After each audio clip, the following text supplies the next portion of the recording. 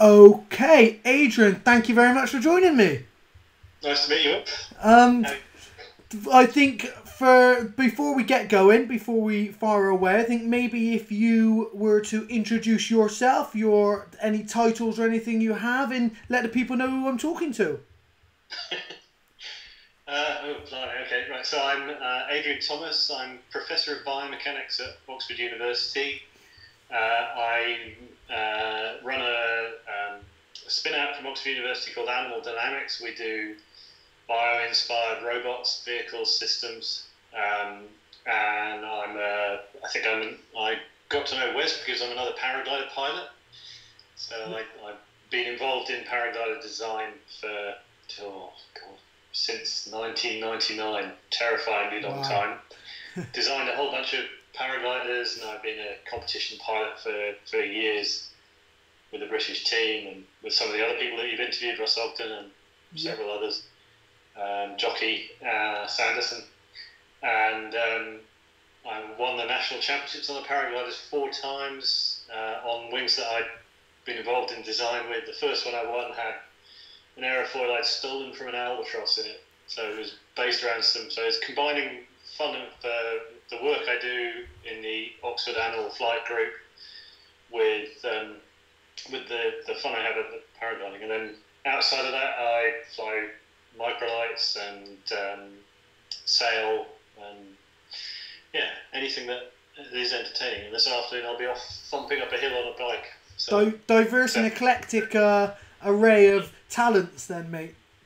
yeah, I often get referred to as as a Renaissance man, myself by friends and stuff, and I'd say that you are very much one in the same. You've got and also a lot of your interests seem to be reflective of mine as well. I've been looking at what you're up to, and I can't say I'm much into the mixed martial arts stuff, but jumping off bridges, that I've had the base jumping thing looks like fantastic fun. I know I'd get completely addicted, so I've got to steer clear of that, and I steer clear of motorbikes because I get too excited by things Yeah, like that, and I base might kill. base jumping definitely. I avoided it for a while, and then I managed to get dragged in. But I say to people, if you can live the rest of your life never base jumping, my advice is don't base jump. Basically, it's once you start, it's very hard to stop, and the dangers never change. It never gets any safer. It's never any different. So I do say to people, if you can avoid it, stop. Um, but You haven't done the flying squirrel thing yet Yeah, with I the. have. Yeah, I've done a few. I've done a fair few out of a plane in a wingsuit, and then I've done a couple of base from high, what would be high altitude base, not like really low proximity stuff. And the only reason I stopped was back a couple of years ago. I lost 7 friends in a year, and I use the term friends loosely, 7 acquaintances in a year. And I thought, well, some of these guys are the best in the world, and they're dying. I'm Yeah, by no means close to being the best in the world. The only way you get to be the best in the world is to keep pushing. And if it's happening to these guys, and who am I to assume that it wouldn't happen to me? So I decided to step away from it. I don't need the extra exhilaration in my life, so I yeah, decided to step away from the proximity base. Really, yeah, yeah. Makes complete sense. yeah.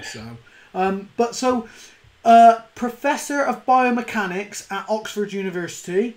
I mean that title in itself is at dinner. That must be one of the best things to introduce yourself as. I mean, when I introduce myself, I'm to make myself look jazz, professional MMA fighter, but I'd much rather be Professor of Biomechanics at Oxford University. How They both have their thing, don't how did they? how does it? What I'm intrigued to know is did the interest in flight come before the interest in, say, biomechanics or science, or was it science led to an interest in flight? No, it was always flight first. It was Yeah, always so. I was always making model aeroplanes and kites and flying things around when I was a kid. yeah, And yeah, but I mean, I always had pet animals as well. So I was always, you know, keeping various animals, and some of them would fly. And so it was finding a way. when I was at university, I was looking for a job that would allow me to do what I wanted to do. And well, there are lots of options, and it's just a case of picking the one that lets you do what you want to do. The downside is I haven't found one yet that lets you do what you want to do and makes you loads of money at the same time. Yeah, likewise. Yeah, but being an academic definitely allowed me to. It's kind of like running your own small business. So you set up a research group and you bring in PhD students and postdocs who do research and you do that by demonstrating you're really good at the research. Getting research grants, you write proposals and get grants. And then you can just do whatever it is you want to do. So it's up to you to set you have control over your own life to a large extent. That was really what it was all about for me. It was being able to control it. So I could, if it's a beautiful sunny day, like it was yesterday or the day before, I could go off flying or go off sailing or whatever it is I wanted to do at that time. That was what it was all about for me, was finding a job where you have control. Most paraglider pilots, it's either to seek a job that allows that, or they're always cursing their job because it doesn't. It becomes once you've tasted flight, and that Da Vinci quote of once you've tasted flight, you'll always look to the sky and stuff. So I think lots of people have got, that's their dream. But once you become, I don't know, a chef or a builder, or you're confounded by the parameters of work. But something like yourself, become the academic and pursue the avenue that you have, was simply because it allows you to do the things you wanted to do. No, that was. I mean, when I finished my undergraduate degree, I had a choice of going off for. I had a place to go and be a North Sea dive. I used to do a lot of diving. I was a dive instructor at the time. I had a place to go and be training for a North Sea diver or a PhD. And then when I finished my PhD, I had an offer of a job to go off for further research and a job with as a paragliding instructor. And there's kind of these little splits where it went one way or the other, and just happened to go the way it could easily have gone completely different. Life could have been completely different, but all of those options, all of those things I was doing were to give me time to do the thing I really wanted to do, as well as. But the one thing about it, I think, is if you're actually, if I had become a paragliding instructor, then you're sort of trapped into that's all you can do, and I don't know if it's right. I don't think it's as good if you're working to do. If your work is your hobby, I agree, and also what you probably find is a lot of paragliding instructors that I know say they lose the best days because they're the days to instruct people how to paraglide. So, I've got friends who are obviously paragliding instructors now and comp pilots, and very rarely are they out doing cross-country XC unless they're in a competition. And, like one of my favourite parts of paragliding, although I love comp flying, is the fact that when it's a cross-country day, the adventure, that everyone's getting together, we're heading somewhere, we're going to go and fly, that adventure side of it, that freedom is paramount for me. So to lose that freedom to the sport which you want the freedom for seems very counterintuitive. So like you said, I think I would be very much the same if I was offered the same role. Yeah, although having to be out on a hill every day, there are worse things to have to do, aren't there? Definitely, I do feel for them at the moment, though, because I'm on furlough at the moment from a company because the R&D side, the research side, we can't really do it right now. So I'm in the furlough scheme. Mm-hmm. I'm also on the exec committee for BHPA. And BHPA has been looking at what's going on with all the paragliding instructors. Of course, they've got no business. There's nothing they can do, and I feel for them right now. It's just so painful for all the paragliding schools. I think it's going to be really hard for them to come back again. When we do get let out. Yeah. Hopefully, summer. Yeah, I feel very sorry for them. Well, I understand their pain at the moment. It must be really hell to be right now to be a TI or something doing. Yeah. Definitely. I can't imagine because you can't fly, which is the one thing you want to do when you're at work, and you can't work because your work involves flying. So you're doubly. Yeah. People say to me, "How are you managing?" But for me, I hate that I can't paraglide. I hate that I can't go fishing, but I have this. I love to do this. This has allowed me to do a lot more of this. I have writing, etc. But if your life revolves around the outdoors, it's very much, you know, a big thing. Also, when's it going to reopen for them? They don't. Paragliding instruction doesn't seem to fit under any like given bracket. So at least if you were, say, a gym owner or a restaurant owner, or you work in this industry, the government are addressing your industry. With paragliding coaching, you're like a forgotten leisure that nobody seems to contemplate. Yeah, it must be really hard. The one thing is that everybody's going to really appreciate the outdoors a bit more when we do get let out. And I think everybody's been looking at it and thinking, God, I want to be out there. And normally we don't get that. You know, that precious hour, Boris Johnson's hour, we can go outside and exercise. So it becomes so important. Yeah, I mean, the amount of people who I've seen running, and the amount of people who I've seen enjoying the outdoors in comparison to who don't usually, has been quite shocking. I mean, on my evening run, I might generally see 5-6 people. Now it's, you know, you're passing 30-40 people. I'd like to think that the health benefits of this have gone up dramatically, but whether they will have afterwards, I'm not sure this will continue, this phase of exercise. I think it's going to split, isn't it? It's going to be two kinds of people. There's ones who come out fitter, and there's one who's just sat down eating chocolate and ice cream because it's so depressing being locked in. And I completely understand that. Yeah. And I've decided to go the fitter route, so I've been thumping up the local hills on my bike. I've taken a bit of mountain biking in, but mate, my ass, it's absolute. And people, my friends, like padded shorts. I've got padded shorts on, but I can ride one day, can't ride the next. Could maybe ride the next day. I'm just waiting for it to settle down and get better. I must be. Somebody said you have to use a saddle or something. I don't know. Yeah, the post that comes out is supposed to be a thick saddle. That's where I'm getting it wrong. So where does... We'll go back to the animal side of things for you growing up and stuff. Now, obviously, I'm a falconer. I've been a falconer for 5 years, something like that. And you're obviously a falconer. Now, is this an early thing that came from you, something you were interested in early on, or is it something that was because of your interest in your job?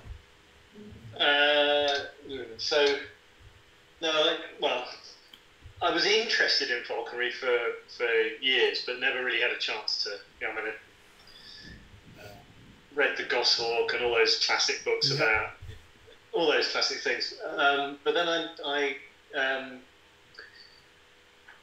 lived in Bristol and did a research assistantship at Bristol University, where I was working on birds and bats flying, and I'd train all these animals to fly up and down the corridors in the zoology department there. And you know, late at night they'd shut the corridors and I'd go and fly up and down. And I had all sorts of things. People used to bring in rescue birds, rescue animals, and I'd look after them, and then they'd do flight experiments. And so I started off with cockatiels, which I trained to do the falconry thing of coming. When you call them, they'd come, and usually they'd come and sit on your shoulder, but they'd come to the fist as well for a sunflower seed. It's not like having a dead chicken. Yeah. And then we were doing a study of silent flight in owls. So I had a tawny owl, which I raised from a chick captive bred thing. Mm-hmm. And little owl that was a rescue bird that had been hit by a car and didn't have half of its lower beak. And a bunch of other things, swifts and things that we fly up and down the corridors, and studying the aerodynamics. So looking at, with the owls, it's really interesting because they really are stupidly quiet. The tawny owl used to live in the flight lab, just loose, flying around, be roosting up in the corner, and you'd be writing, be sat there writing with a pencil, and it makes a scritching noise, and all of a sudden it would come flying past your ear, and you wouldn't hear it until it grabbed the pencil and gone off to go up with it in the corner. I remember one time down in the corridor getting ready for an experiment. It was sat on the curb. I'm not sure I understand. Sorry, Siri's always listening, isn't she? Always listening. Yeah, one time I had cardboard down the floor because I was using helium-filled soap bubbles to trace the air movements that the wings make, you know, as you do. Yeah, of course, yeah. Yeah, cloud of bubbles, bird flies through, wingtip vortices, you can see all the flows. It's absolutely spectacular, beautiful stuff. And the bird was really started looking at this cardboard on the floor. I thought, what the hell is that? Picked it up. And there was a spider underneath it, and it had heard the spider. Wow. And immediately I picked it up. It went down and grabbed it and ate it. It was kind of like, you could see it pulling the legs off like spaghetti. How incredible is that? Yeah, it can hear spiders. How the hell does that? That's just... That is incredible. I mean, obviously, I know that owls have disproportionately better hearing than a lot of other birds, and you know their ears are offset, and the shape of their face is conical so that they can absorb the sound. I know all these elements, but then to see something, not because it wasn't even a scientific experiment, you're conducting another experiment and you see something like that. So to see that action through nothing but pure nature, that's how its natural instinct is. That must have been amazing. That was great fun. Yeah, I'd been thinking about that for weeks and weeks. Just the spider under the cardboard. That's crazy. Yeah, you never forget a thing like that. But yeah, but literally, I lifted it up, big sheet of cardboard, kind of, I don't know, it was a flattened box. Lifted it up, and in the middle underneath was one of those big hairy spider. It was a big spider, but still, it had heard it, and it was really obvious. The moment I lifted it, it was down there. That was it, eaten. But yeah, it was good fun, that owl. I kept him just loose in my living room for a while, but he made too much of a mess. So he had to go into the office, into the lab, and he still lived loose there. And I could put sheets. They're very habitual. They go where they go. And he used to fly around, and I do remember once the Professor of Aerospace came for a visit, and he landed on his shoulder, which he thought was great until he shat right down his back. I've been in trouble for birds in the house and shitting in places before. Yeah, I've felt that wrath myself. Have you ever had a goshawk? Oh yeah, so I have 6 goshawks I think I've trained, from parent reared and then imprint, and now most of the goshawks that I've done have been imprint from there. They're famous for being able to shit in any direction for about 3 feet, including upwards, aren't they? Well, yeah, they are, but you should have a big female golden eagle in your kitchen. And when a golden eagle slices up your kitchen, it's regularly 2 meters, 3 meters long, and thick, chalky white. It's one of those slices that you have to put the bird away to be able to clear up. You can't do it with one hand and a piece of kitchen roll, you know. Yeah, the only one I can rival that with was we had fruit bats for a while. And if you think about how fruit bats hang, they've got to do something, otherwise they're going to make a mess of themselves. Of course, yeah. So, and I'd never realised what they do, but what they do is they're hanging upside down with their feet on the thing. They'll reach up with their arms, and they swing, and then they let fly as they're swinging, as they go swinging right through. And so because they eat fruit, they've got diarrhea, so they just spray a straight line all the way. Unbelievable. That 100% I will be going on YouTube looking up fruit bats pooing after this podcast. This is the only podcast I will have finished and gone away to watch animals defecating. 100%. I will be. They were fantastic animals to keep. You know, fantastic to interact with, apart from that one major problem. Yeah. What are they like for working with? Because I've often, bats have intrigued me as a pet, let's say, because they're so cool, they're so interesting. What are they like to keep and interact with? So all of the British bats are, you need a license to handle them. Yeah. So the ones I've got had been rescued by the local RSPCA when people had done things like spraying the loft with insecticide, and they'd found bats in the loft, and we'd keep them, feed them up until they were fit, and then let them go again, which apparently was what you were allowed to do at the time. Yeah. The fruit bats were from Bristol Zoo, actually. They lent them to us. Fruit bats are super intelligent, and really, really intelligent, very interactive. You could train all the bats. You could train to fly, and they used to exercise them in the lecture theatres in the zoology department on Woodlands Road. And they'd fly around, and then you could call them back in, and they'd come and land. The fruit bats, I mean, feels a bit weird calling them back in for a banana.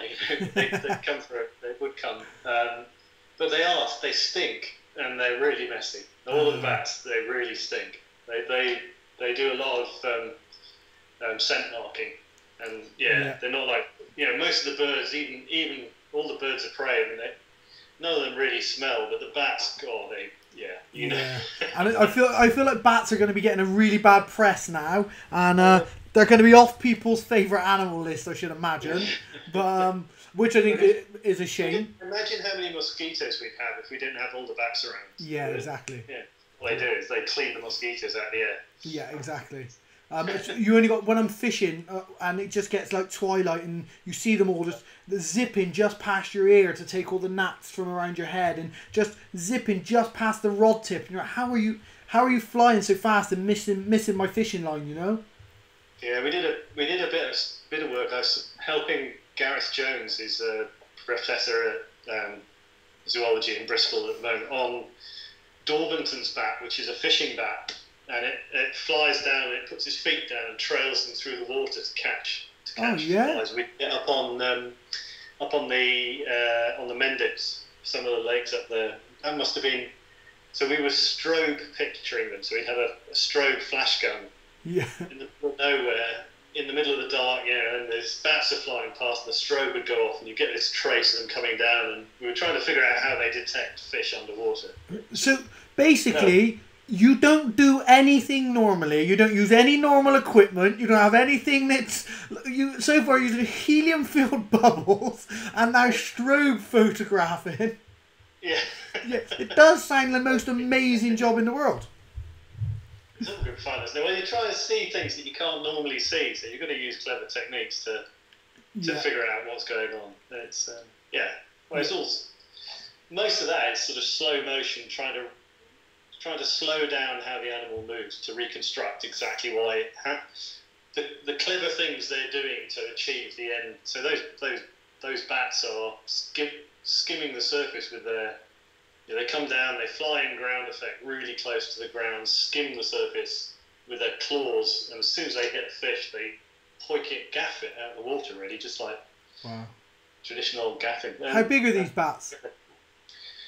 They're only tiny. They're only same size, a bit bigger than the pipistrelles that we will have been the ones that were fishing the midges out from around your head. So a little bit bigger than those, but not much. There are some big ones in Southeast Asia, some sort of proper, decent chunky sized ones that also fish.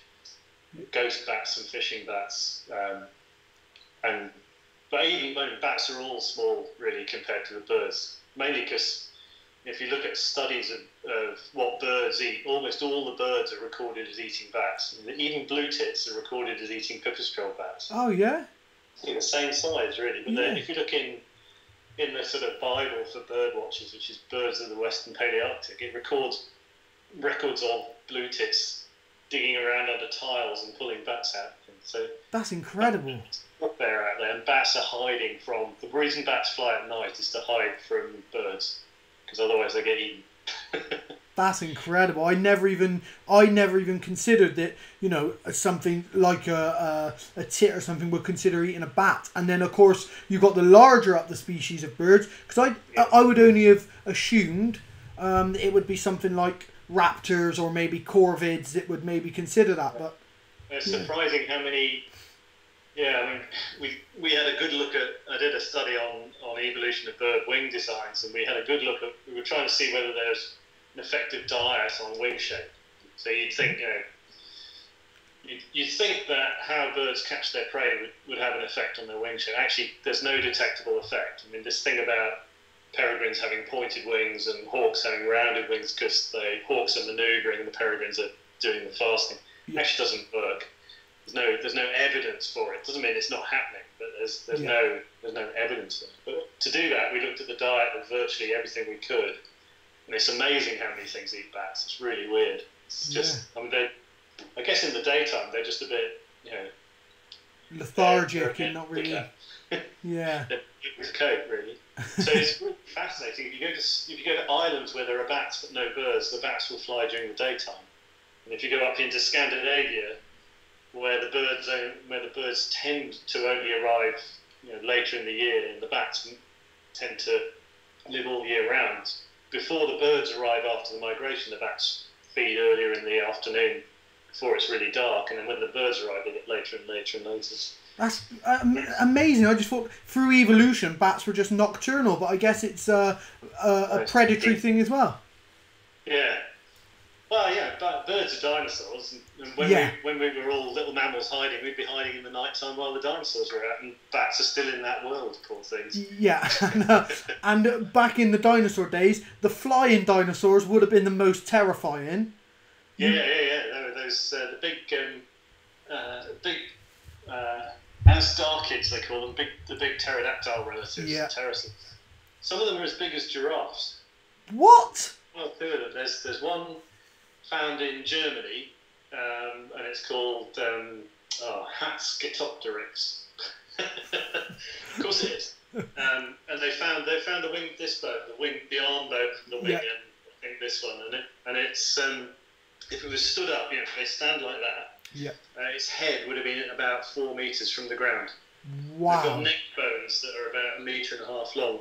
Those ridiculous animals, 400 kilos, they reckon. Wow.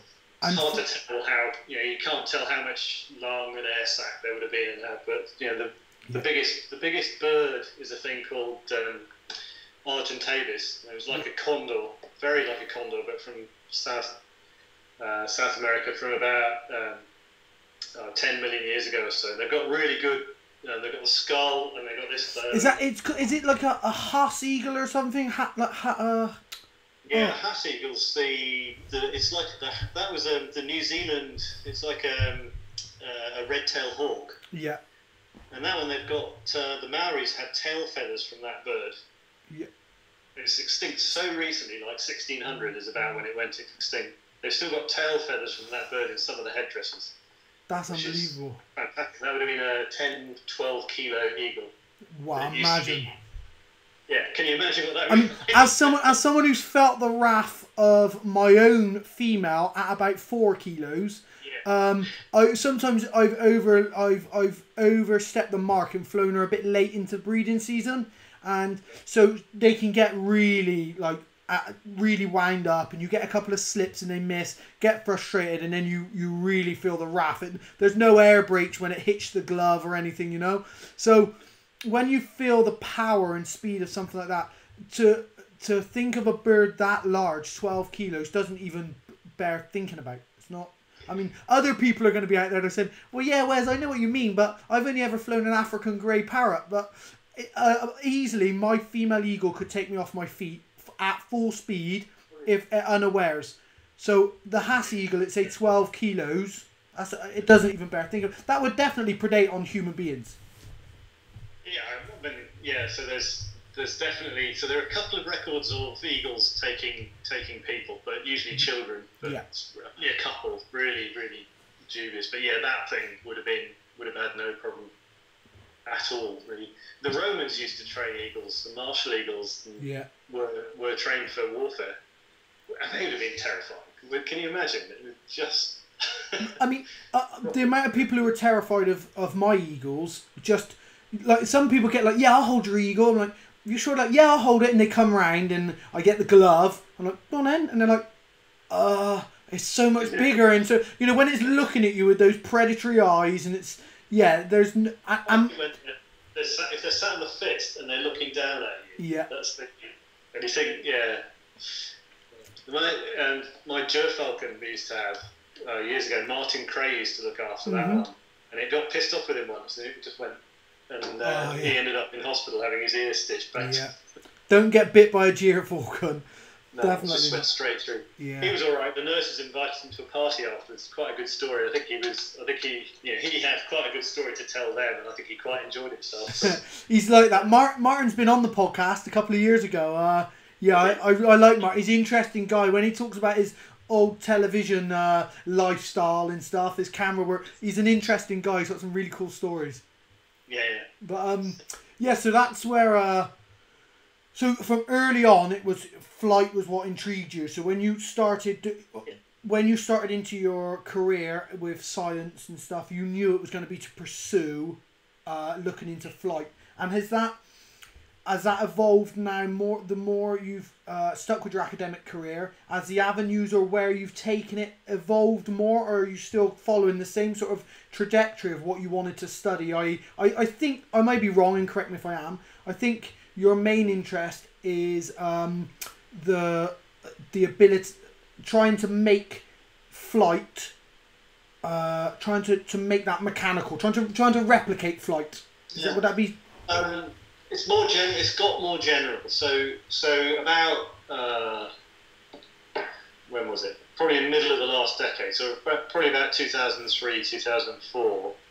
I realised that I was doing lots of work with birds, carrying instruments and carrying black box inertial measurement units, so we could work out how they were flying, what the accelerations were, and what the wing beat frequency was and things. And I realised that the electronics and the instruments had all got small enough that we could start powering our own. And for years I made model ornithopters, just for fun, as you do. You may have to stop a second and explain that word. Now, I think that for me, I think if I'm right, it's it replicates flight in order to be able to fly. The thing that flies by flapping. Yeah. The flapping wings. Yeah. Yeah, you can buy those little pigeons. You wind the tail up and they flap their way off.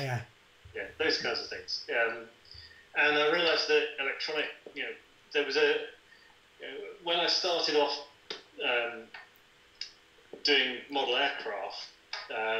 It was all gas powered because electric motors were rubbish, and the story used, the thing people used to say is that electric motored aircraft climb because of the curvature of the Earth. They can't actually. And then in the late 90s, early 2000s, suddenly that completely changed. And now you can get easily 1,000 watts per kilo out of an electric motor, with much more power out of it. Well, you can see with the Teslas, can't you? Yeah, of course, yeah. Fastest accelerating cars, they're all electric. And it became obvious that there was enough power in the electric motors to do stuff. And I got interested in what you could make, but it took a long time before I got in a position where I could actually kick off doing robotic vehicles and systems. But I'm actually interested in, so for about 10 years I was working on how animals fly and how they walk and swim, to work out the mechanisms that they use that we could then build robots to do the same thing. So can we build a swimming robot or a walking robot or a flying one? And because I've done most of my research has been in flight, that's the one that I went after first, because it's where I know more about what's going on. So yeah, I'm interested. You look at the animal world out there, and animals are able to do stuff that we just can't remotely do. So if you look at, I don't know, you look at insects flying, and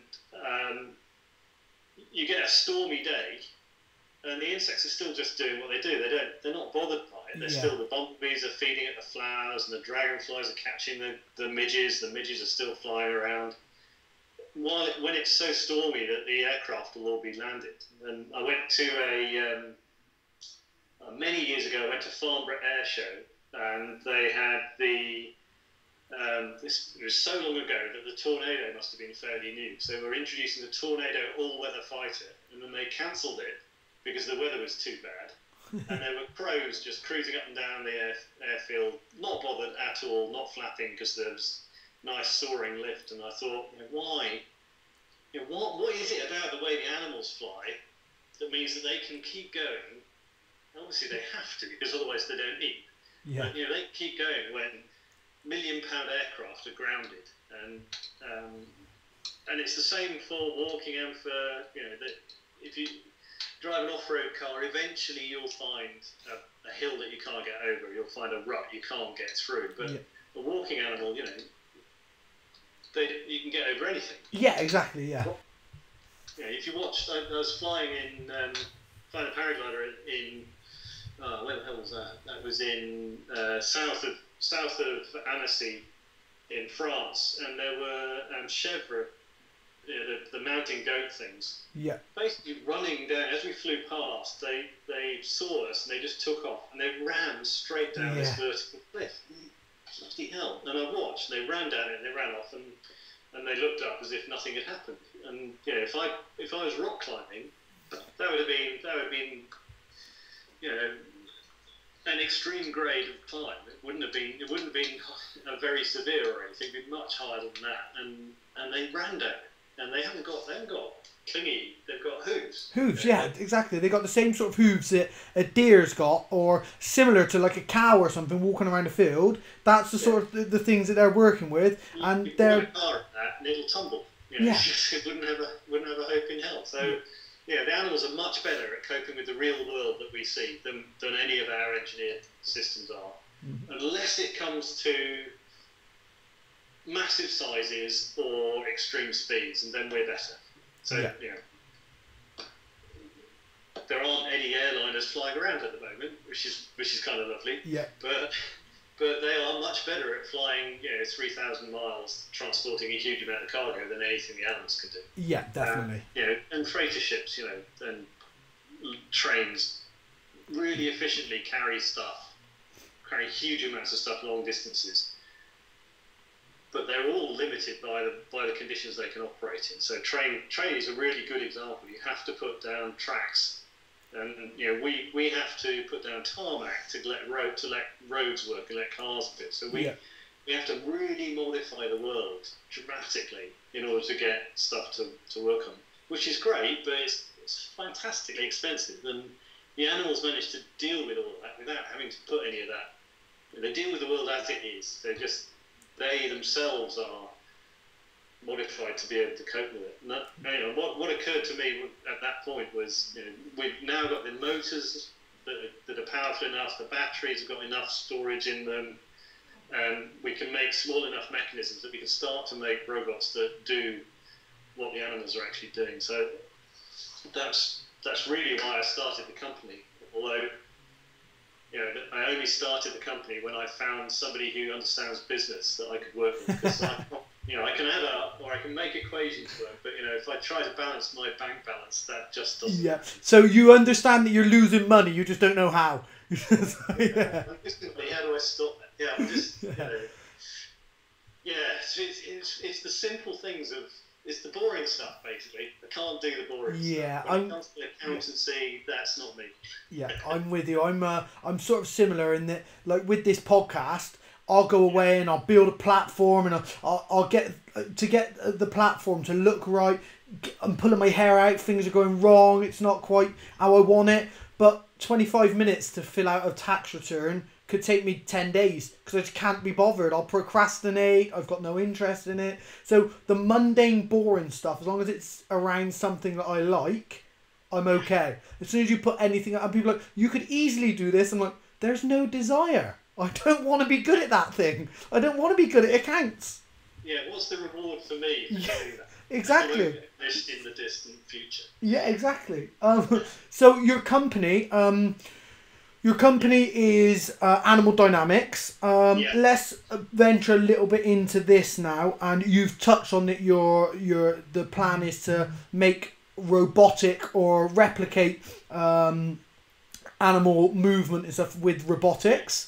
So where are we looking at your plans of what you're developing? Obviously, I know I've been on the website and stuff, and but what's your plans? What are you developing? What are you currently working on? And what would be, how are they going to be implemented? So we started the company because I've been getting funding out of the US Air Force. The US Air Force has an overseas science research division, and I've been getting funding out of them to look at a whole variety of things, but the most fun one was looking at peregrine attack strategies, and they wanted to see whether peregrines had something clever that they were doing to get the success rate they achieved, that they could then implement in missiles. Wow. So they paid us to go and study peregrine attacks. Well, how great is that? That's amazing. Absolutely amazing. So high-speed cameras filming peregrines with GPS on their backs, and chasing. A lot of this work I did with Martin Cray, actually. So we trained the peregrines to chase after model aircraft, which are towing a chick on a string. The model aircraft pilot was told, right, anything you can to avoid being caught by that peregrine, you do it. And he'd go and fly aerobatics, and the peregrine would always catch the chick, so it completely destroyed him. And sometimes they'd catch the aeroplane as well. And we did have one particular peregrine who liked to take them apart, so he'd find just polystyrene confetti. Afterwards, she'd even go around crimping all the wires and stuff. She'd scream. So the US Air Force gave us the money to do that, and after about 10 years of them giving us, a decent chunk of money every year, about $100,000 a year, to do that, the UK noticed that something was going on, and probably it was worth them getting involved. And the UK's research arm for the MOD is DSTL, Defence Science Technology Labs, who support basic research, so early stage stuff, blue skies stuff. And they came and asked whether we could design a really tiny flapping winged drone. They wanted something really small they could fly around that would be able to do surveillance work. This was during Afghanistan, where a really major problem was people would have to, the soldiers were asked to go into compounds, but to go into a compound you have to basically push open the door and stick your head in, and if there are bad guys in there, it's not a good place to be. So what they wanted was something they could just fly up and look over, give them a camera view, and come back down again. They'd know whether there was somebody the other side of the wall or not. And lots of lives have been saved by little tiny drones like that, by people not having to stick their nose where they don't want to. And DSTL asked whether we could make one. The problem with helicopter ones is they get knocked about by the wind. Afghanistan is a windy place, and so they keep losing them, and they're really expensive. So they said, could you make one that flies in a strong wind and can cope with a strong wind by flapping? And we said, I don't know, how much money are you going to give us? They said, about half as much as you want, we're going to have to do it twice as quick. So it's always been a little battle with them not giving us quite enough money to get it done and wanting it yesterday. But we did that, and we built up the company really around building Dragonfly drones. So Dragonfly inspired drones. They have to be a bit bigger than a real Dragonfly because they've got to carry a camera and a radio link. Which is the initial ask. They said, can you build it 30 grams? I said, well, we probably can do that. And they said, we need you to carry an 18-gram data link. I said, well, no, we're not gonna. It's not gonna be smaller than the data link and carry a data link. So we built Skeeter, which is our Dragonfly-based drone, which is flying beautifully up at a base up near the Cowley Mini Works, and we've been able to fly it outdoors in strong winds, and it does cope with the strong winds much better than any of the rotary ones. So we can quite happily just hold station like Kestrel does, just pointing into wind, looking at something in 15 knots of wind without any worries. So why is that? How come the replicating the movement of Dragonfly wings is much better than using propellers, let's say, or the normal style of drone? Well, there's two real reasons. The first one is, on a propeller you're spinning it, and so if you're a helicopter and if I'm flying towards the camera, this blade's going forwards, this one's coming back, so you've got a tilt. So ultimately there's a control. You've got to put a roll in that way. This one's going forward, so it's getting more lift, so it's trying to turn you that way, and ultimately you just get limited. So the helicopters have a limited top speed inherently. And it's the same if you've got a quadcopter. It's balanced out, but the backwards going blade gets less lift than the forwards going one. It's too much, and it limits your control. That's one. But the main one is, if you're flapping, you've got nothing, lots. So you're turning the lift on and off all the time already. So you're already modulating how the lift is working. So you just change that modulation.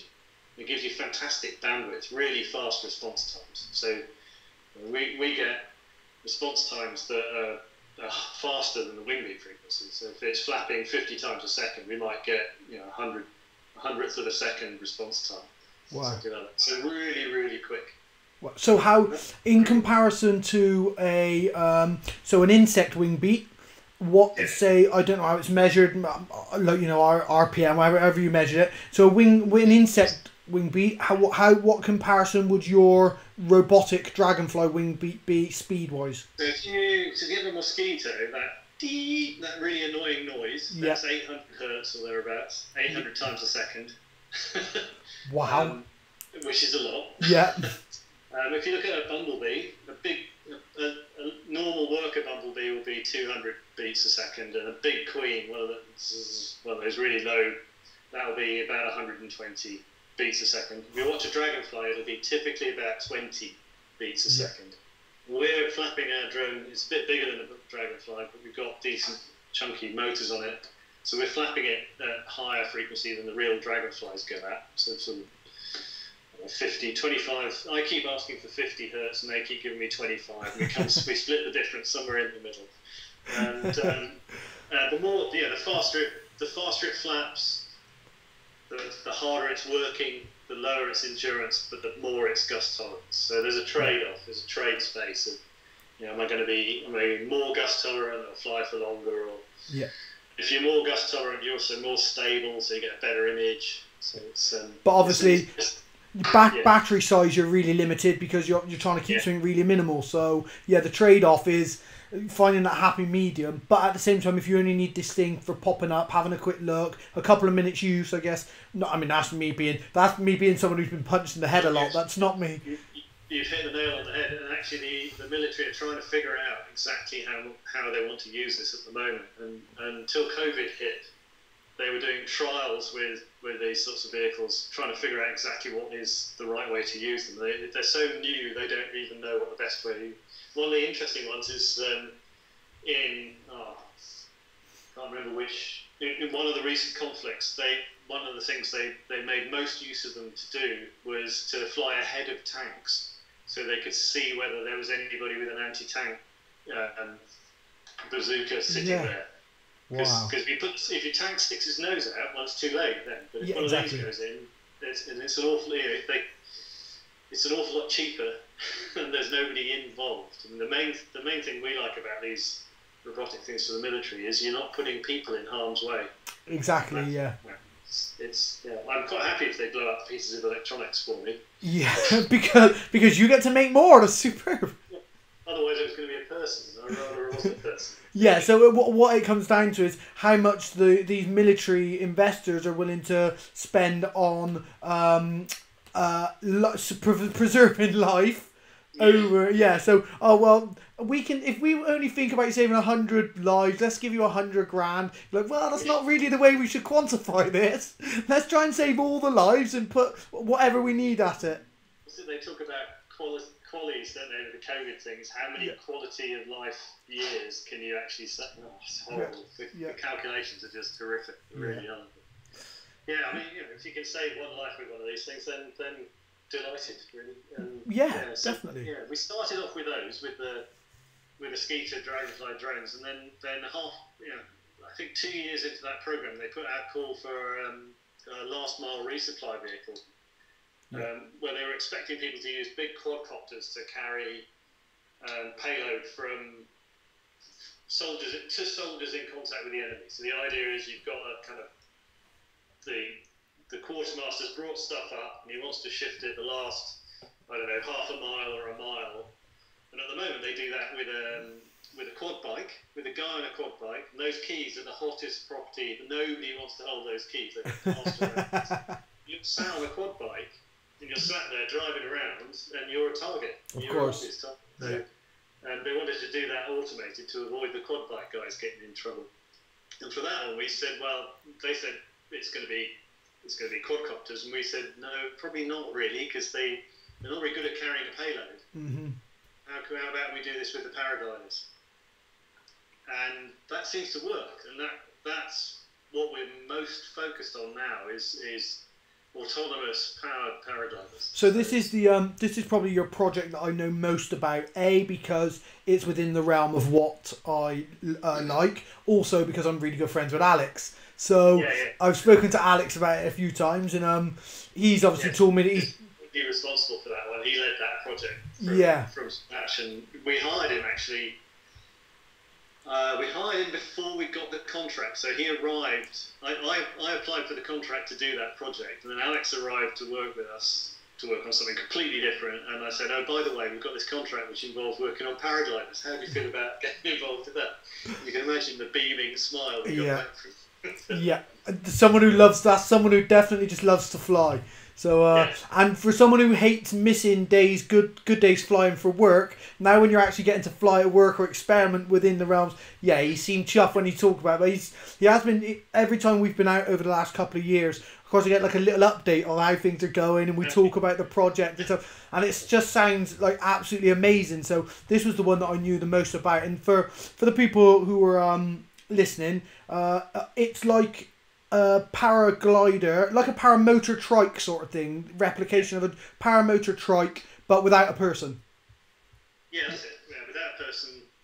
Initially radio controlled, so fly it just like a normal radio controlled anything, and then with an autopilot in it, so you program in GPS waypoints and it flies around your waypoints and goes and does deliveries. And we've done military exercises on Salisbury Plain and in the States with them, where they said, take off here, fly somewhere over there, and they usually give us the shittiest takeoffs and the worst possible landing sites, go and deliver some stuff. And the big advantage is that the thing that Alex has built, and he ran that project, the thing that Alex has built is robust as hell and just works. So they'll say, we're going to give you a window sometime today. How long will it take you to ready? And you say, well, 10 minutes. And then we're ready to go. Yeah. And the other guys are like, well, it'll take us 2 hours to program it, 4 hours to put it together. And then the nice thing about them is also that when you launch one of these big quadcopters, so there's the other people who are in this situation there's a beautiful company, really good guys actually, called Malloy Hoverbikes, which is a ride, in one iteration of it, it's a ride-on quadcopter. You can sit there and pilot. Oh, I've seen them. Yeah, I've seen them on YouTube, yeah. But the noise is unbelievable. Yeah. And they were giving us a 5-kilometre run, so you take off 5 kilometres away, fly in, drop your payload, fly back again. And the moment they started it up, we were sat at the drop zone, you could hear the moment they started the engines up, even though you couldn't see it, it was over the horizon. You could hear it coming. So it's never going to be, in a real situation, you're just shouting, here I am, there's a flag. Yeah, exactly. Yeah. Whereas with ours, we can glide. Yeah. And you know what it's like with a gliding paraglider. It's not fast, but it's it doesn't make any noise. You only need to be you only need to be fast if you're evading something, I guess. So if you're silent, if you're not detected, there's no point being fast. Like, I mean, I've got a friend, a special forces friend, and a lot of the stuff that he does is close contact stuff. So his main role is quiet, be dead silent. He's not an in and out guy. He's he was the first person to tell me about this. He told me about a dragonfly drone probably about 5 years ago. He said, like, where's this drone that we've been trialing? He said, in Afghan. And I was like, no way. He said, no. He said, like, it's a little tiny one. But he was saying that, he said the next stage that they were working on were flying it somewhere and it would land, it would charge itself off of an electrical output. So rather than having to be plugged in. And I was like, no, you're talking Jack Reacher stuff. But then, of course, it started coming into fruition. And so with this thing that you've developed, like, being quiet and being able to glide is much more effective than being really fast, but everyone knowing you're there. Yeah, no, exactly. So, what would you do? Well, you want to fly into somewhere 20 kilometres away that's 10k behind the enemy lines. Well, you just climb to 3,000 metres and glide it. Yeah. And you're totally silent for the whole 10k. You're never going to notice. When you do paragliding competitions or cross country, so you land.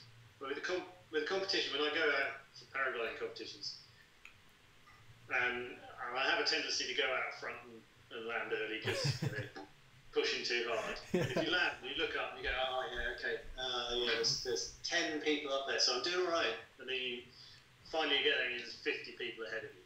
Yeah. Because they can't, although paragliders are big and bright colours and stuff, you don't see them. You really don't see them. Yeah, definitely. So it's, it works quite well for that. But yeah, so the main reason, I think that's not the main reason the military guys like it. I think they like it because it's robust. Yeah. And easy. You can bolt it together. I mean, you can bolt it together without having to know anything about it. Although we did find when we let some of the special forces guys play with one, they did manage to put the propeller on backwards. So we've had to make it so you can only put it on the right way around. It still flew, it just the performance wasn't very good. It never climbed to its mission altitude. But so we had to make it poker yoke so you can only put stuff on the right way around. There's only one way it can be connected. But then it's robust as hell. And we had another occasion where they decided to take it off. Here's a site. We'll just take off between the cars, and they managed to run it straight into one of the cars, which dented the front wing of the car and bent some of the antennas. And they phoned us up, and over Skype, Alex was able to get them to put it back together again, involving duct tape, and flew again within an hour. So they like that it's mendable, it's not fragile in any way, and it's cheap. Yeah, and the payload, what sort of payload will it carry? Well, we're building them they scale, so we're building them at a variety of sizes. So the ones we've mostly focused on, because if you're less than 20 kilos total takeoff weight, then there's no certification. The certification's relatively easy. Okay. So we've been focusing on those for development, and they carry 5 kilos or 10 kilos swap battery and payload. Yeah. But we're building one that carries 120 kilos at the moment. Wow. We've test flown one version of it, and that comes originally from a call from the Australian Army, who wanted to be able to evacuate wounded soldiers. And I said, well, one of your soldiers weighs 120 kilos.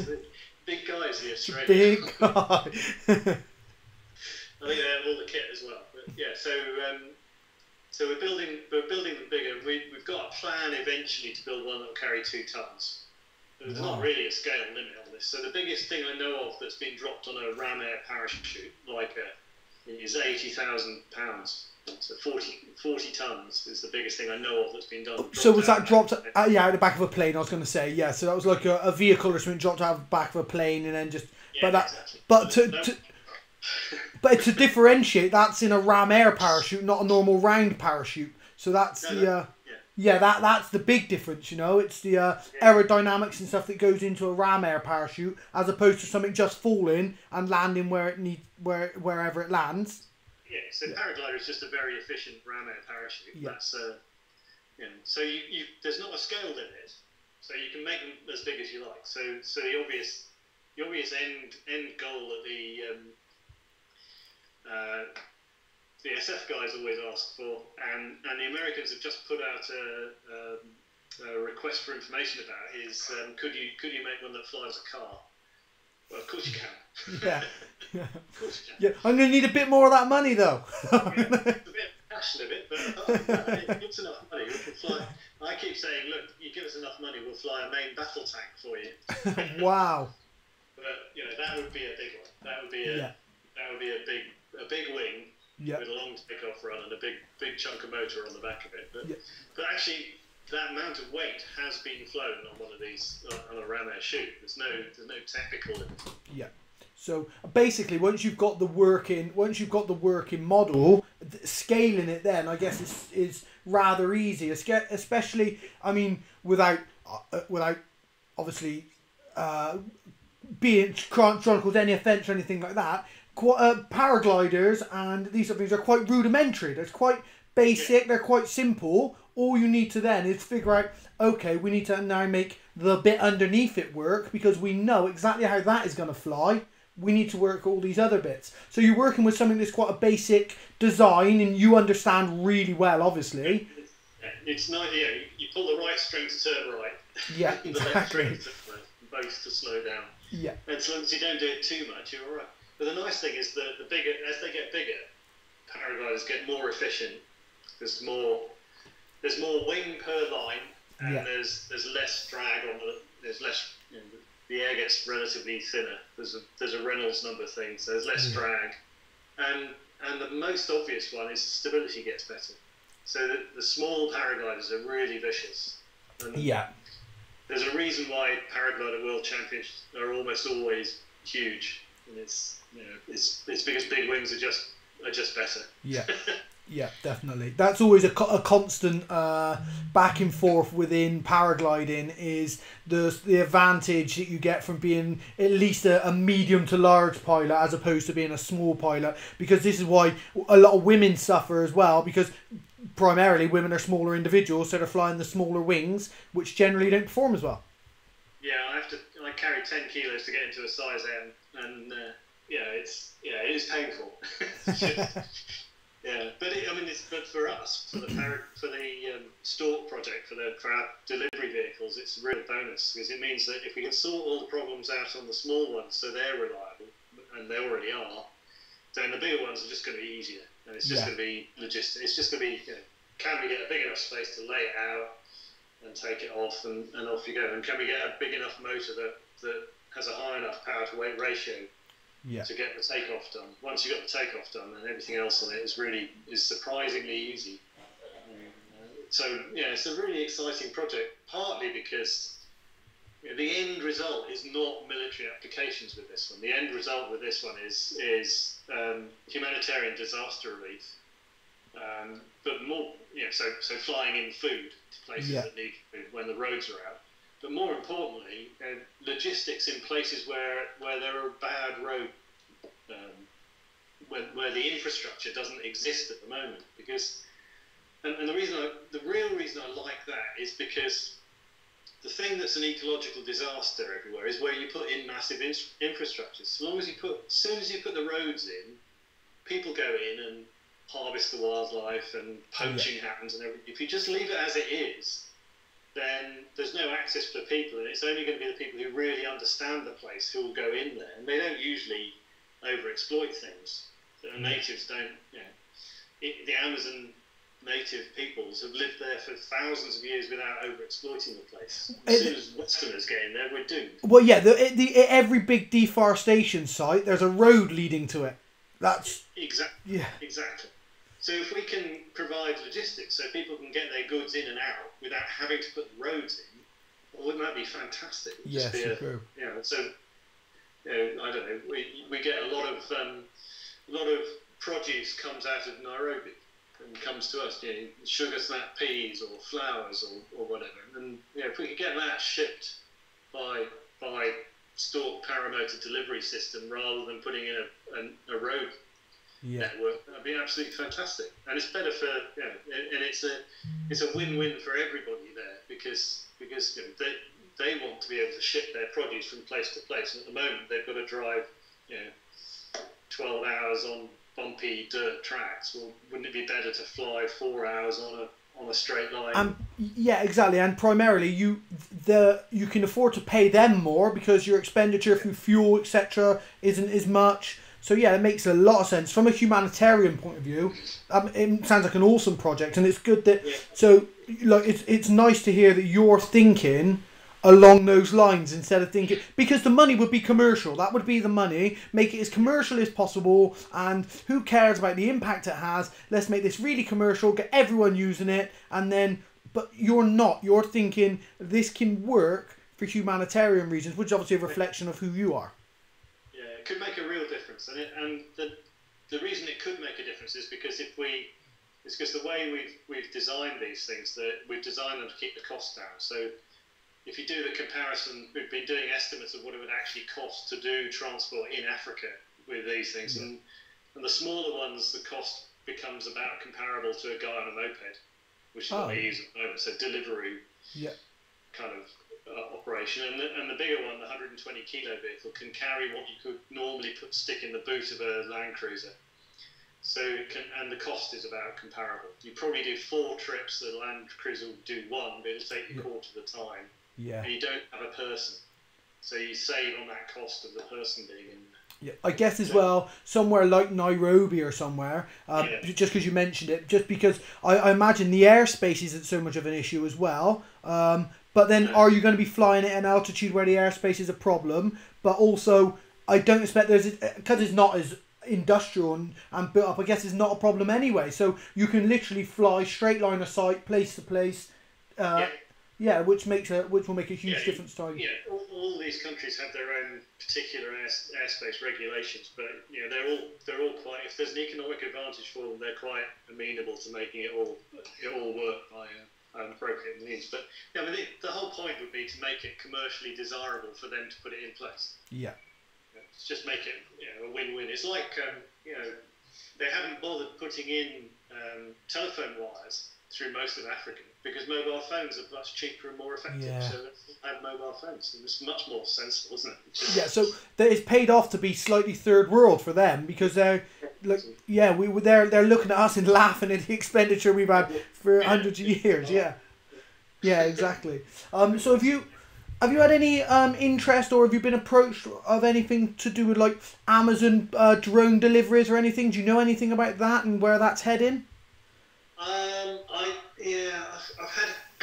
had a little bit of contact with them, and I've had a little bit of contact with a company called Skyports, who are putting in drone delivery centres in the middle of cities all over the place.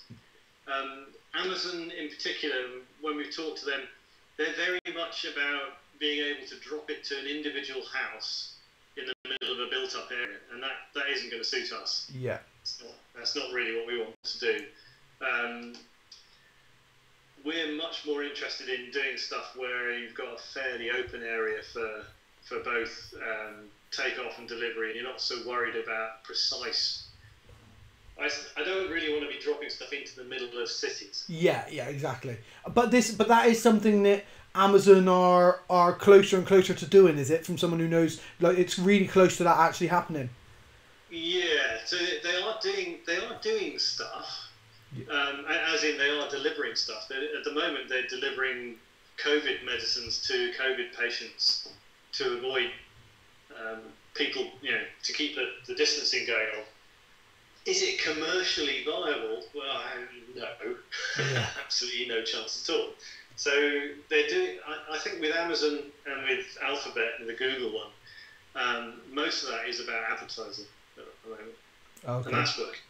Yeah, that's definitely working. I just because obviously it's a big threat for paragliding and air sports and stuff in the UK because they're going to do massive grabs of airspace. So it's a big threat for us, and it's something that obviously I've seen it and it looks amazing, and you want to encourage it, but at the same time you don't, because you realise that these are multi-billion-pound companies who don't need to cut corners to make money, and other people suffer immensely. People with their leisure time, and people like myself, a paraglider pilot yourself. So it's not something that I really want to encourage, but I love the technological advances of it all. Yes, I think it needs to be very carefully organised. So I know with the Skyports guys, they have been buying up sites that are near to places you could put a corridor in where the drones could operate and not disturb the airspace. So he bought up sites along the Thames in London, so you can fly the drones along the Thames and then not muck up the airspace. Oh wow! And you'd fly them in lower than at the moment they fly helicopters along that route, and you'd fly them in lower so they don't interfere with the helicopters. I think there needs to be coordination on these things. So it's perfectly possible for us, as even when we're doing a low save, we're usually 200, 300, 400 feet. Yeah. And if we're any lower than that, then we're landing, aren't we? Yeah. And then it's an emergency, and you can land anywhere because it's an emergency. Whereas the drones, for operating these things, at the moment they're all talking about operating below 400 feet in defined corridors, which I think is probably okay. Apart from if it becomes really popular, then the noise of quadcopters going past is going to be really, really annoying. If they do make that whirring kind of horrible, particularly annoying noise. But yeah, I don't know. So there is discussion of that here because there's there's a 5G and drone operation testing centre at Cranfield University, which is Cranfield is also an airfield, and then that has been extended towards Milton Keynes, and they're talking about extending that further again to Oxford Airport, and then down to Southampton in one direction, and across to I think it was Norwich in the other direction. So kind of linking up the East Coast ports and the South Coast ports with a drone delivery corridor. And I looked at that and I thought, well, if that were in the straight, that basically cuts off all the paragliding cross-country routes that go down. It does what Farnborough Airspace Grab has done, but sort of squared. Yeah. So it's much worse than that. So I don't know. We need to be as paraglider pilots looking at the airspace. We need to be quite vigilant about what's going on with these places, with these new technologies. Yeah, I mean, they're constantly putting in new ways of monitoring who's where, and it may be that it all goes down to something like the FLARM system or the ADS-B transponders that you can carry now, and just transmitting that you're here, and the drones. It's going to be like the police. Police cars are supposed to keep clear of everybody else. The drones would have to keep clear of everybody else, including the paragliders. If they put that in, then it might still be workable. The trouble is, you've got commercial versus. Yeah, exactly, and we all know, as unfortunate as it is, we still live in a time where the brown envelope is king. Yeah. So if that never happens, does it? So, you know, if you've got the multi-billion-pound industry that wants to invest money into it versus me and my four mates from Avon saying, please don't do this, we're going to lose, you know, that's inevitably we're going to lose. So, yeah, it's one to keep our eye on. It's one that unfortunately, a lot of the general public don't realise are happening, and they don't realise the consequences of it. So you try and get your friends who aren't paraglider pilots or microlight pilots or any of these sort of, you try and get them involved, and it goes over their head a little bit. They're like, well, you don't. That's no speed. There's not even a hill there. You're like, that's not how. So you end up losing. Like, you become completely like disjointed, and you're back to just being your ex-members who are just paraglider pilots. So yeah, it is a shame. I think it needs a big rethink. I think they really need to rethink, and I suspect that. It wouldn't surprise me if COVID has an effect on this, because imagine what it's like to live in West London at the moment when there are no aeroplanes going into Heathrow. It must be such a relief, and then it's going to be such a shock when it kicks back in. Yeah, I wonder if there'll be a kind of a rethink of how it all works. Yeah, I've been thinking the same myself. We're either going to boom and everything goes back to normal. People will, in 6 weeks' time, people will have completely forgotten what's happened, forgotten the time off they've had, and the world's just gone back to normal, and it would have been like the 6 weeks holidays when kids are off school. Or will it be a scenario where people have had this now and they're reluctant to let things go back to how they were? So it's a strange one, because this is so unprecedented.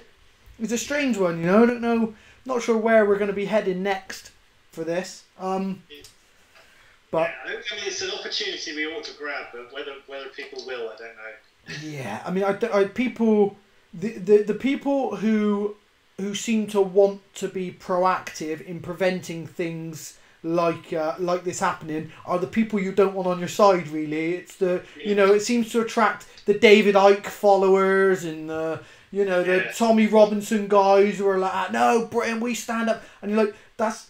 Protest. You have to learn that protest is not you standing and refusing and being defiant.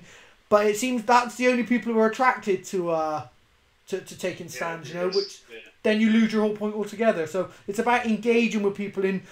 That's what I think we need, and we're not going to go off politically, but I think we need like a completely different political party, someone who can rally people together and say, we represent you, but. What you've got in mind, we don't need another Guy Fawkes. We need to represent you, but in a much better, more political way, which we don't have at the moment. So it doesn't exist, does it? No, it doesn't. You look at Keir Starmer and Boris Johnson, you think, oh, God. Yeah, exactly.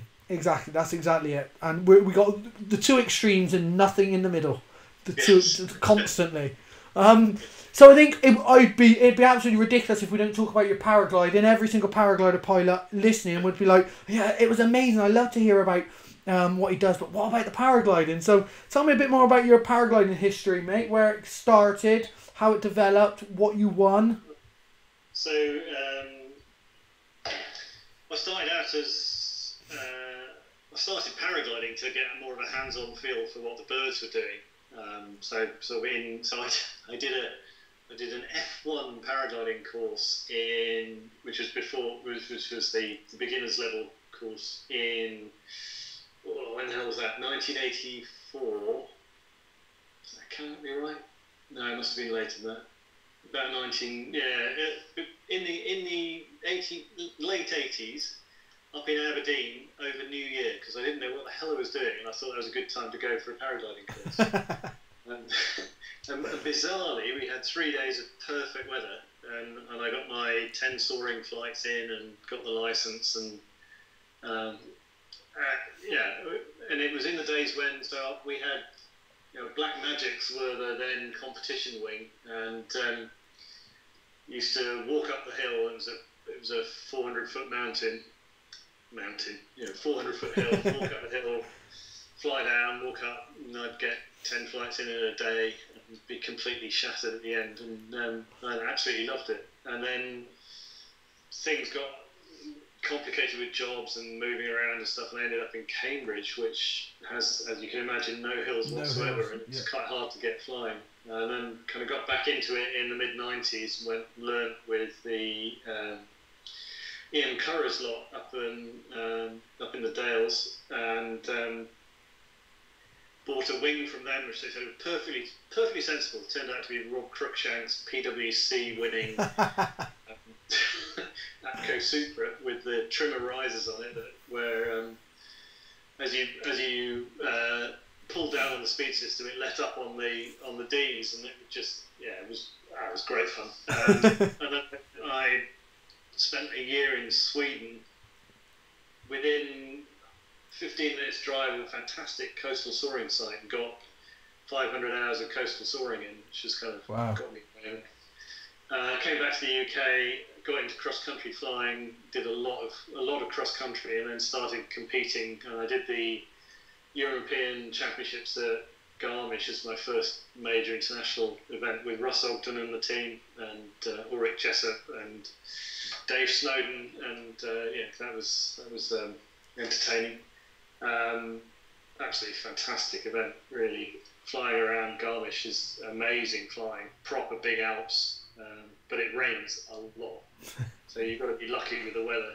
And then I flew with the British team on and off for about 10 years, and got together with Bruce Goldsmith to design paragliders with the Airwave paragliders, as was then, and design a whole series of competition wings, and I won the nationals 4 times on those.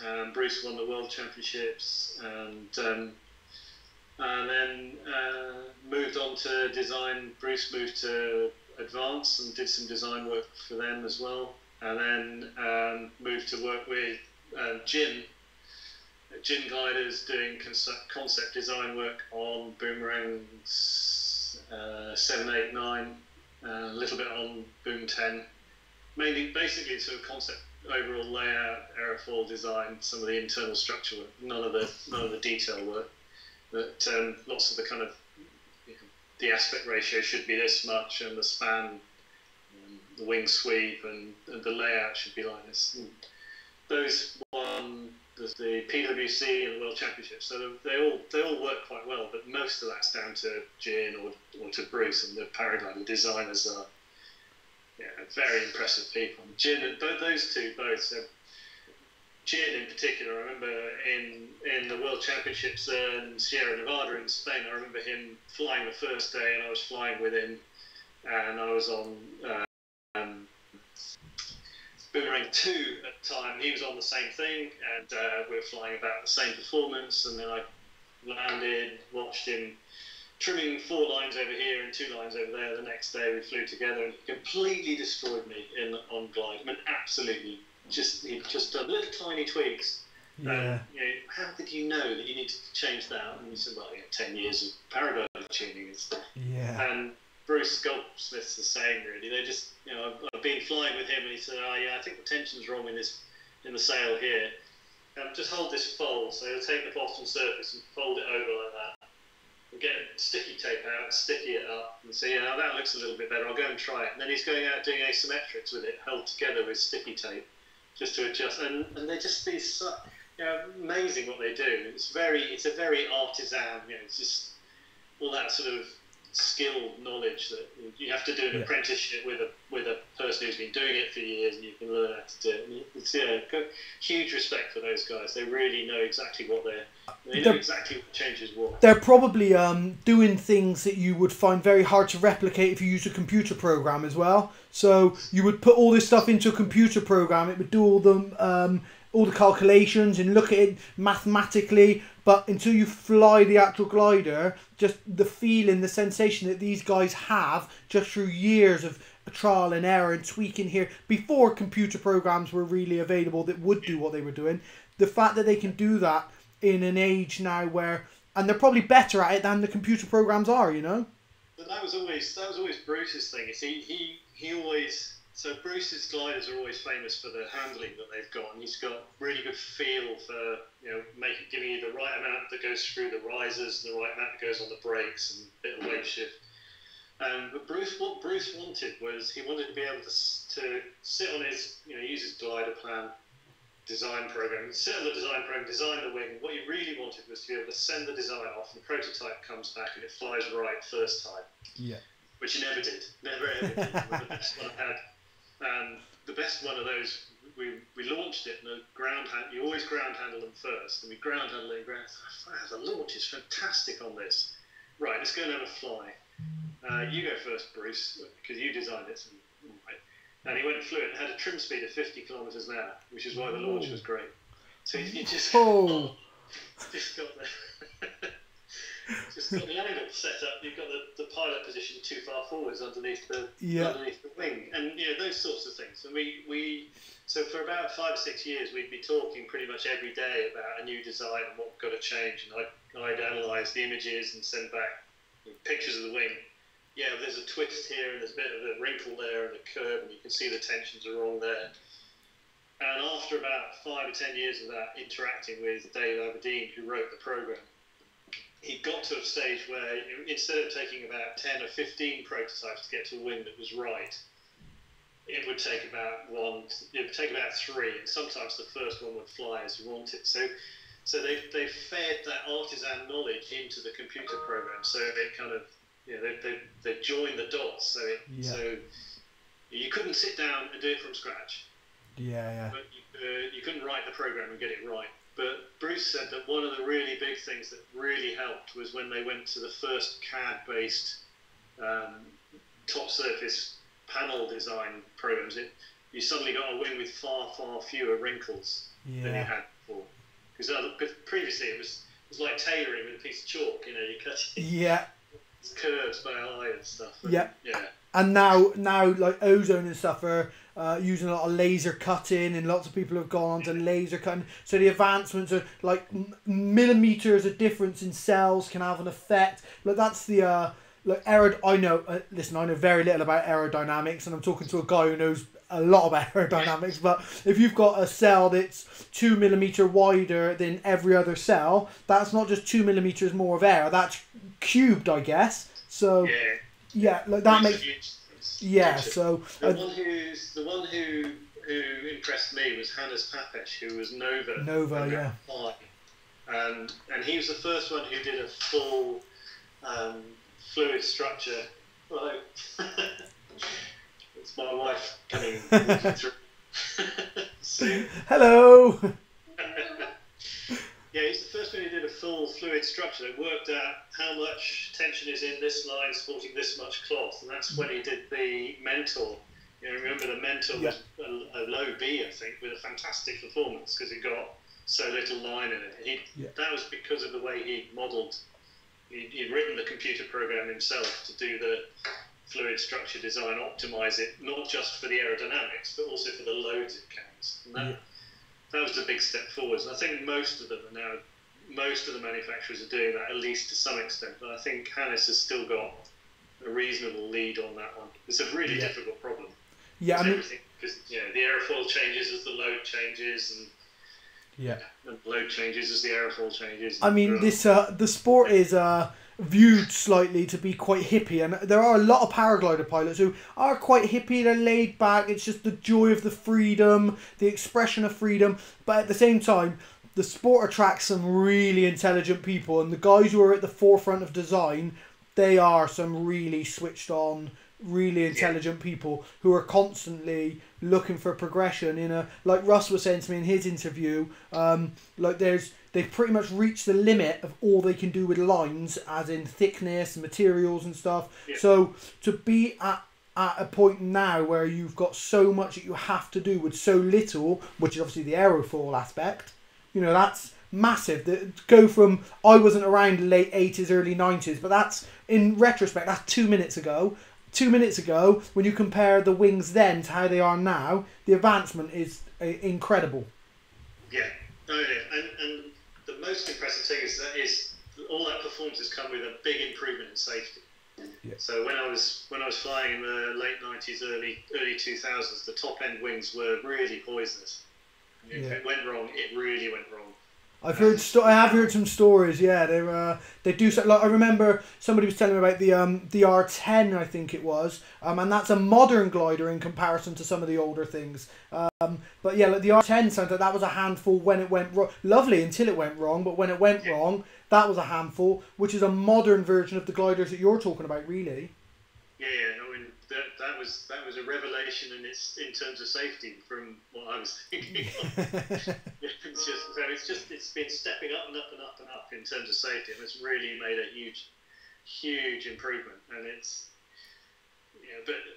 but the performance has plateaued. I think Russ is right that we have kind of got to a point where we're in that marginal gains space now, where you're getting a bit of drag reduction in your harness actually makes a really big difference to your overall performance, because the wings are all, I mean, you just have to look at the top competition wings, and they've all plateaued out, and now the sort of top ENDs are beginning to come up to the same level as the top competition wings, and they're all just it's all matching out to, and I can't see what changes actually. It used to be 10 years ago, I could see there was a massive amount to be gained, but now I can't see.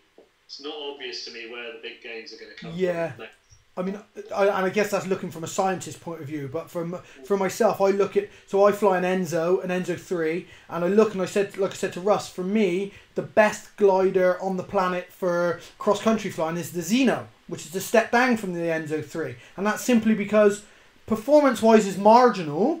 If you're not on full bar racing, performance-wise is marginal. You've got a bit more inherent safety because it's not a comp glider, lower aspect ratio. That's the best wing to be on. One that gives you almost as much performance for better safety. So even when you look at that, the little bits that you're tweaking out, they are so marginal. I mean, over a long task with no mistakes, of course, the Enzo's going to pull away in every aspect, but you're not talking like 20 minutes in goal quicker. You're talking marginal gains.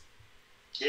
Well, and when I was when I was writing the CCC rules for CIVL, I did the last iteration. That's the last one. I'm not doing it anymore. Yeah. And I was looking at whether we had to stick with the same speed bar travel, or we could limit it or extend it, and everybody was dead against extending it at all for safety reasons, because the top speed ends up, kinetic energy is what causes problems. Yeah. And so I said, what about if we shorten it by if we, at the moment we've got half centimetre of tolerance in there. What if we just get rid of that? And Torsten from Gin was absolutely adamant that we couldn't get rid of that 5 mils of tolerance, because if we did, we'd lose measurable amount of top speed, and they wouldn't be able to sell the next round of wings, because they wouldn't be quite as fast because of that 5 mils speed bump. And you think, now we really are in marginal gains on that. But Zeno, Leopard, that's where that I think I think those will catch up with the Enzos and booms. I think that difference is going to disappear. Really. Yeah, I'm intrigued by the Leopard. It's unfortunate that this is like now's the Leopard's time. This season, now, and it's unfortunate, and also because Idris is a friend, I've been interested to see it. Alex said I could take his for a spin and stuff, so I've been really interested about the Leopard, but. It's an unknown entity to me again at the moment. Alex was raving about his after Brazil, but then I don't know if did he have a Xeno?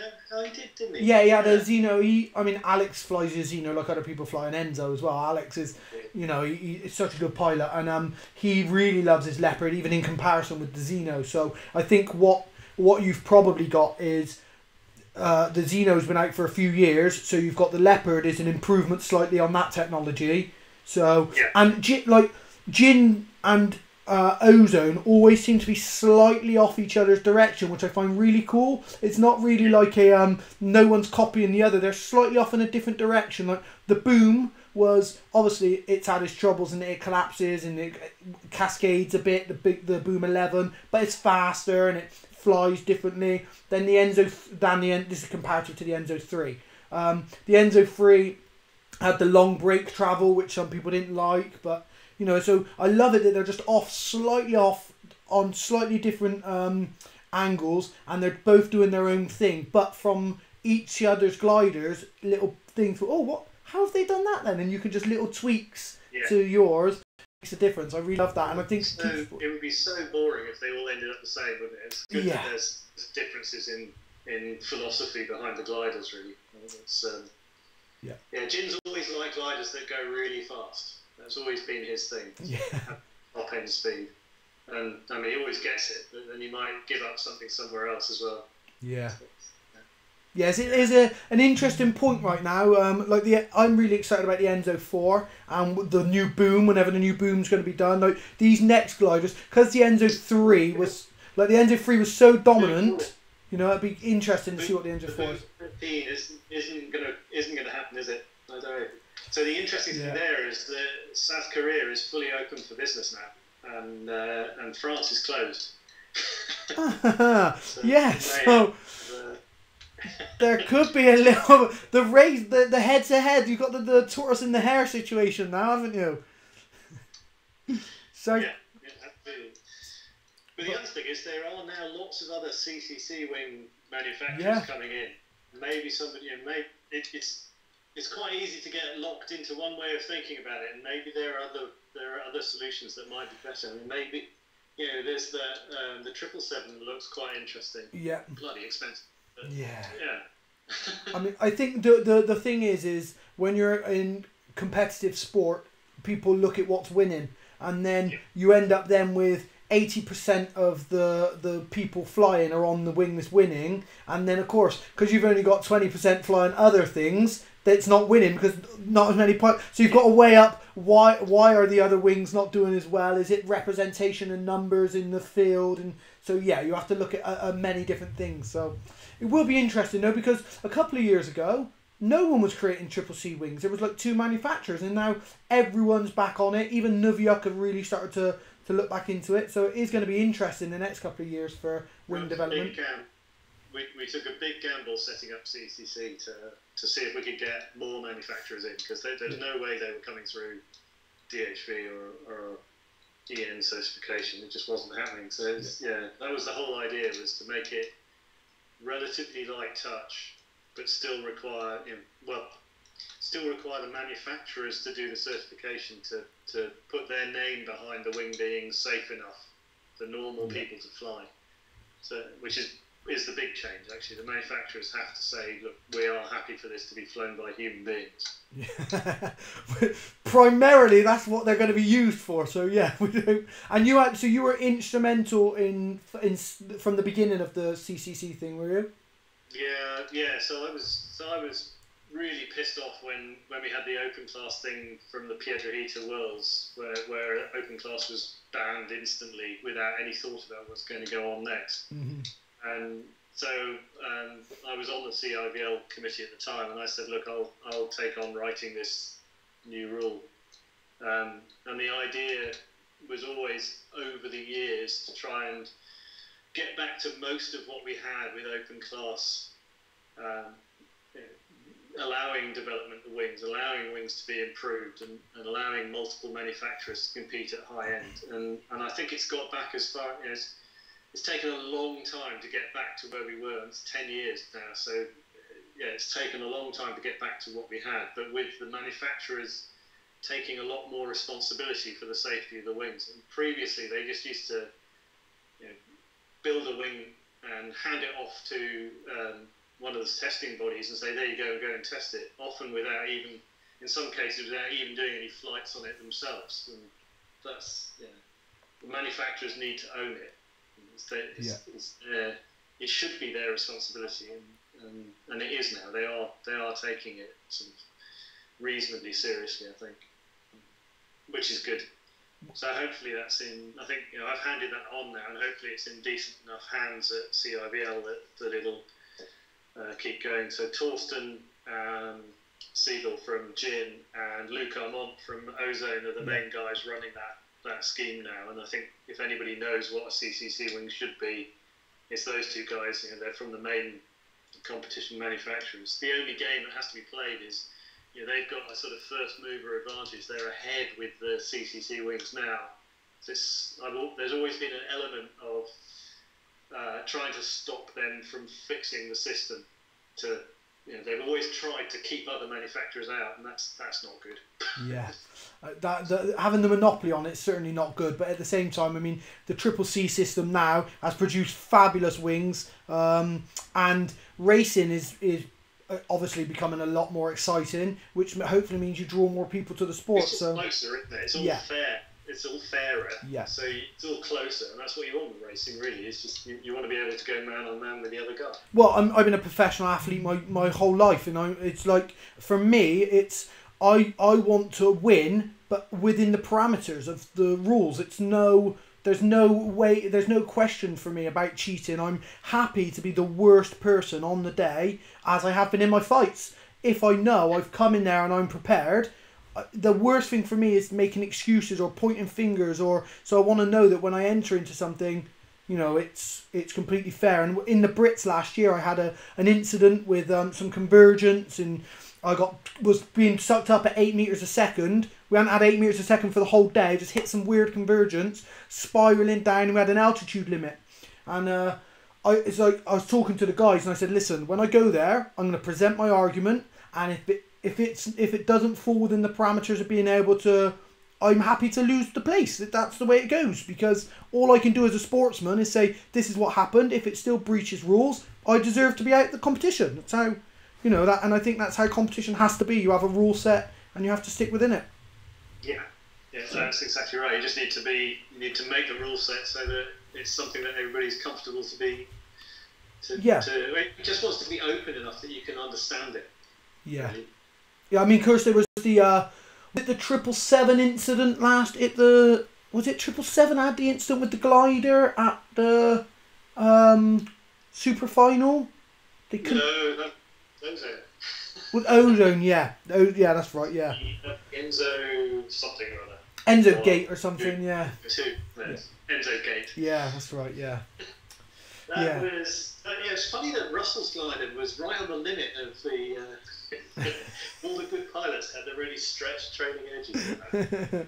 Luc Armand knows exactly what he's doing. He's a super, super smart guy, and he knew exactly what he'd done.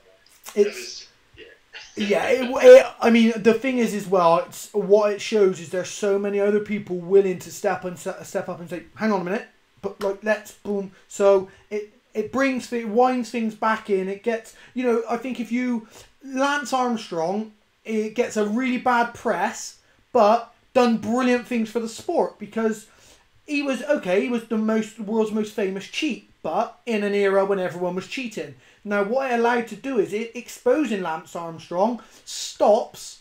It cleans up the sport. The sport changes fundamentally because of what happened. Now, you can blame Lance Armstrong, but he was a massive cheat within a sport that was cheating. What he also did was, off the back of that, the sport's now a completely different sport. So you have to say that, these errors have to be made, and then once the errors are made, the sport can change and evolve off the back of them. Yeah. So, yeah. So are you still flying now, or is you're flying? I've flown for a bit. I broke my arm on a beach holiday, rock pooling. Bloody annoying. The dangers of rock pooling. Yeah, and it was in May, so I missed an entire season. I haven't picked up the paragliding. I've flown once since then. That was 2 years ago. But sitting watching the Swifts flying around at the moment, I'm thinking, God, it's a different amount of freedom, isn't it? Paragliding. Yeah. There's nothing really quite like it, so I'm itching to get out there again. Yeah. As soon as we're allowed out. Yeah, I hear you, mate. That's why I don't paramotor, because it's not paragliding. Like, I don't paramotor, and I'm sure people like flying. I don't like flying. I like paragliding. I want to be in competition with the elements, and I want to know I have to catch the thermal or I miss it, and that's what I love about that freedom that comes with it. Yeah, it's walking to the front of the hill and off you go. Yeah. Yeah. I mean, I came to it quite late, but now that I've got it, I just fell into it and I'm obsessed. So I am looking forward to getting back out, and maybe we'll get out together. Yeah, that'd be good. Yeah. Mate, listen, thank you very much for joining me. I want to speak to you again at some point, because I want to have a look. I want to keep it more about the aerodynamics of birds, and I'm obsessed with like the way that ravens do aerobatics and other corvids don't, and all this sort of stuff. And we can talk about all those elements of flight that we haven't covered here, but this had to be sort of an introduction to you from people, for people, and I feel like it's been brilliant for that, mate. Also for myself, getting to know you. So honestly, thank you very much for joining me. When you want to do the one, so you're very welcome, and let's do it again. Yeah. And when you want to do one about raven aerobatics, I've got films of them doing a full 360-degree roll I can let you have. Oh wow, yeah, definitely. Definitely, I'll definitely receive them and watch them 100%. We'll get that penciled in, mate. I'll get this one put out in the next couple of months. We'll definitely get one back in and get that done. Yeah, good luck podcast. I've enjoyed it. Thank you, mate. Is there any do you want to give any shout outs? Do you want to make any announcements? Do you want people to follow you or your work or anything like that? Or no, I'm good. Thanks. Okay, mate. Lovely job. Well, listen, thank you very much, and I will see you again in a couple of months. Thank you very much, Adrian. Cheers.